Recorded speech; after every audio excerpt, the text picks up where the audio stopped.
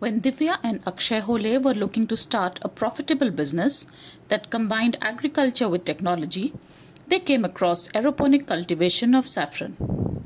The couple went to Kashmir to learn about traditional saffron farming in soil and integrated their learnings with aeroponics, where plant roots are suspended in air and receive nutrition from mist sprays.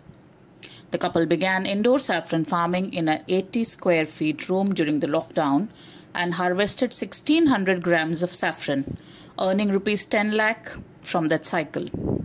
They expanded to 400 square feet in 2023 and now harvest 4.3 kg saffron per cycle from that room. Selling it at rupees 630 per gram, their revenue is around rupees 27 lakh.